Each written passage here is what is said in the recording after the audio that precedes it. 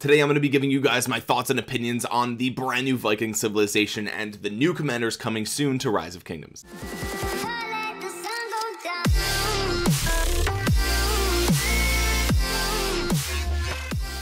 Man, that's such a cool mug I got here, huh?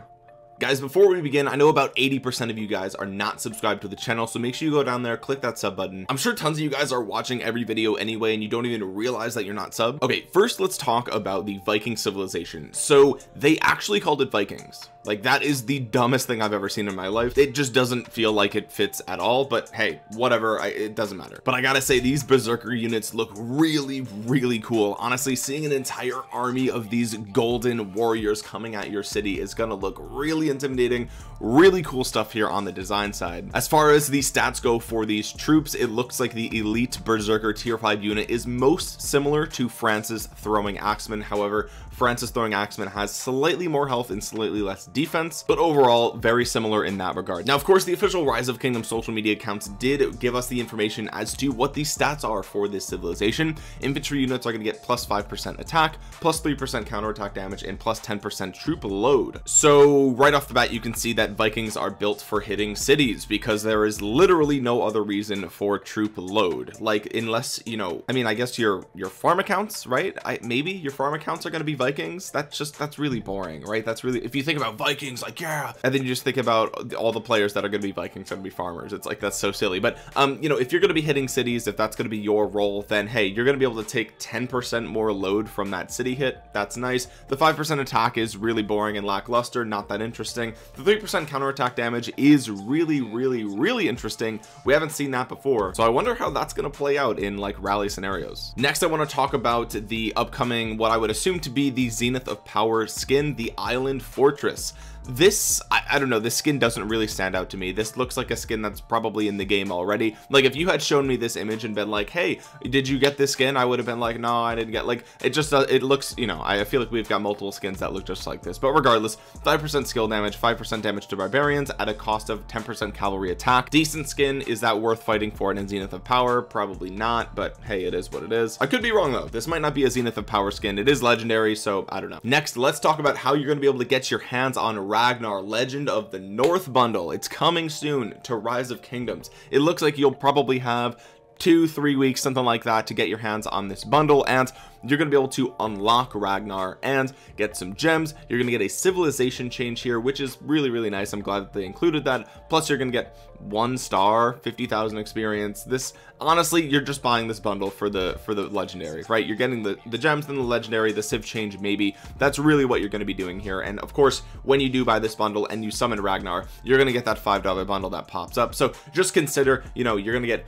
10 Ragnar and 10 universals for $15. That's kind of how I'm looking at it, and to me, that's a purchase that that I think is worth it. We're going to talk about Ragnar's skills here in just a second, but spoiler alert, he's not that exciting in my opinion, so make sure you stay tuned. But I'm glad they didn't take the same route as Lubu and make it a $20 bundle. I don't think this commander is worth $20 because it's not really a commander that I'll probably be using. All right, now the first image that came out on social media was Bjorn Ironside, and we kind of knew this a couple of days ago. He looks like he owns a hipster bar in Brooklyn. Like, they sell like coffees, teas, and espressos in the morning, and then like after 7 p.m. you can get some really hippie alcoholic beverages. I don't know, he looks badass. I think he looks cool. Let's talk about his skills here for a minute. He's an infantry conquering and skill based epic commander. That is nothing crazy, right? Nothing crazy. Active skill called Fearless Fighter. It says deals direct damage to the target with a damage factor of 500, increasing their skill damage taken by 10% for 3 seconds. So this is going to provide some really good utility in the open field. Now keep in mind, the image that we're looking at here assumes that all of these skills are maxed out. Okay, so this is with all the skills at 5. I think Bjorn is going to be used by a lot of free-to-play players in the open field to help support the whales that they're allied with. I mean, imagine you have a bunch of free-to-play players in the open field making the enemies take more skill damage. Like, that adds a level of teamwork that I think is really important here in the game, and the fact that Bjorn is probably going to have a use in that way is really nice. His second skill says troops led by this commander gain 15% increased attack when attacking cities.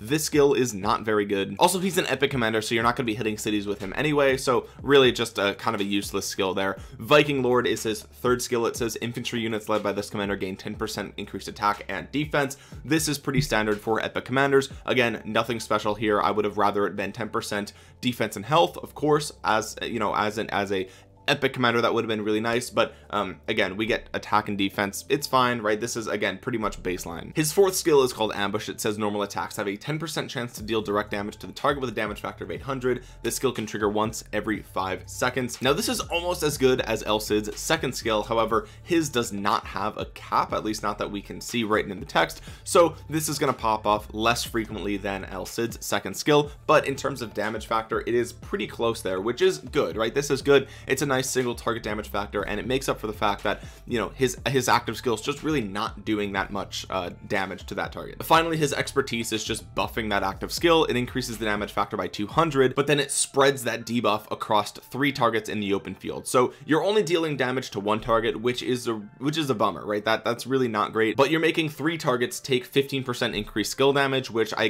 think for an epic commander provides really nice utility out in the open field. One last thing to note is that it does say over here how we're going to be able to get this commander. He's going to be in the tavern, will occasionally be available in the metal store, we kind of expected that, and then the Warriors of the Frozen Sea event, and we talked about this in the leak video, so there's going to be an event where you get Bjorn for free just by playing that event. Next, let's talk about our boy Ragnar. This is the legendary commander coming into the game. So Ragnar is a leadership conquering attack commander. Again, this is pretty much what I expected in my last Viking video. He's essentially a Viking Julius Caesar. Now let's take a look at this primary skill, Power of the King. Troops led by this commander deal 30% increased damage and take 15% reduced damage for 4 seconds. So again, this reminds me of Julius Caesar. Julius Caesar's active skill gives some stats and 30% increased damage. Now the 15% damage taken reduction is really interesting, but again, I just don't know based on the rest of these skills here if this commander is going to be super viable, super good. And I think Chiskel really hit the nail right on the head in his video where he kind of predicted this being a gold key commander, and it does turn out that that is the case, and so that we should kind of have lower expectations for Ragnar. Again, we'll just have to wait and see, right? I mean, his expertise does buff this, so he gets 40% increased damage and takes 20% reduced damage. So I mean, that's for 5 seconds, that's nice, right? But if we've seen Caesar's performance, then we kind of sort of know what to expect from Ragnar. The difference between Ragnar and Caesar is that Ragnar actually gives you a flat 20% of stats, so I mean, I guess that's nice, but it's attack, so I don't know. I'd almost rather have the attack and defense buff of Caesar that's only temporary than just 20% attack. I don't know. His second skill also reduces target healing by 40% for 3 seconds. It can only trigger once every 5 seconds.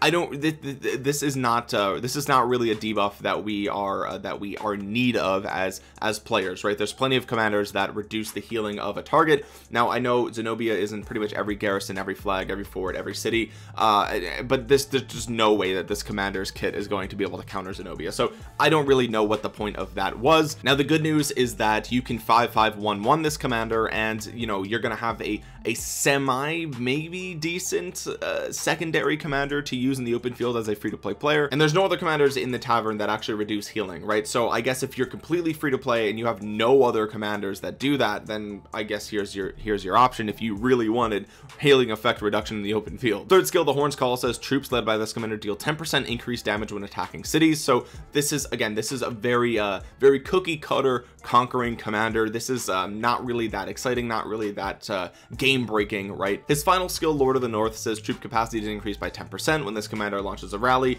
Rally troops gain 10% increased troop capacity, so it's basically Mehmed's second skill. Now my recommendation is, you know, if you want this commander, start saving your gold keys, but honestly I feel like I don't know, I just feel I'd rather get Mulan from the gold keys. I'd rather get El Cid from the gold keys, right? And so when they put him in the tavern, it's gonna lower the chances of getting any individual legendary. So again, use your gold keys wisely. If you're not interested in him at all, I would use all your gold keys before he enters the tavern, so that way you have a higher chance of getting what you want. Overall, my final thoughts are that this is a little bit lackluster, right? I think Vikings are something that players wanted for a long time, and they are super cool. There's so much lore and mythology behind Vikings. Harold is such a good commander and people love to see him in the open field, but it just feels like a missed opportunity, right? I don't know, like the buffs for Vikings just doesn't seem like it's going to be something that people are really going to care about, right? I don't see many players picking infantry attack over what we already have in the game. I don't see players using Ragnar over a bunch of commanders that we already have even in the tavern, right?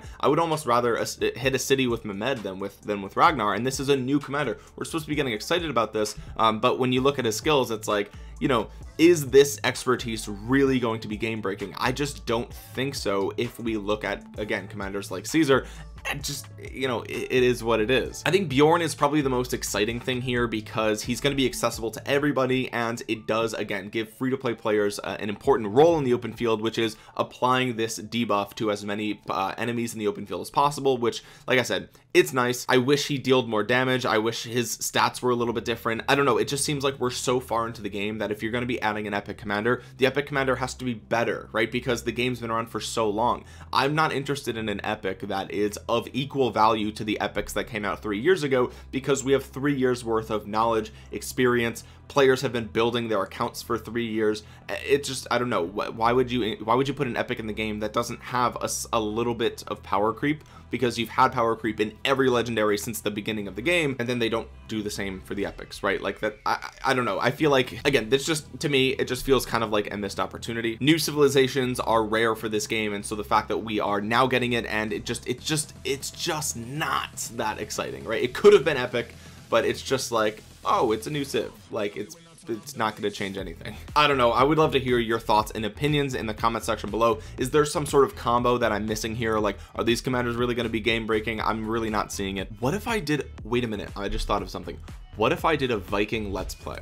What if I just started a new account as Vikings and just started at a new server? Would you guys watch that? Anyway, if you enjoyed the video, make sure you drop a thumbs up on it. It really helps out the channel a ton, and it helps get this video in front of other Rise of Kingdoms players by using the YouTube algorithm. Of course, subscribe to the channel if you're new around here, and click that bell to be notified the next time that I upload a Rise of Kingdoms video. And even if you think you're subscribed, at least go down there and check. I think a lot of you guys probably think you're subbed and you're actually not. If you want to support the channel for free, you can download Rise of Kingdoms with my link in the description. It's a program called BlueStacks. It's my favorite way to play Rise of Kingdoms. You can play it on a big screen. I've been using BlueStacks for literally years, even before I played Rise of Kingdoms, so it's a program that I actually love. But if you find out you don't like it, you can always uninstall it later. If you want a paid way to support the channel, there's merch, again, link down below. All right, shameless plugs are over. Thank you guys so much for watching. This has been Omniarch. I will talk to you guys again soon. Peace.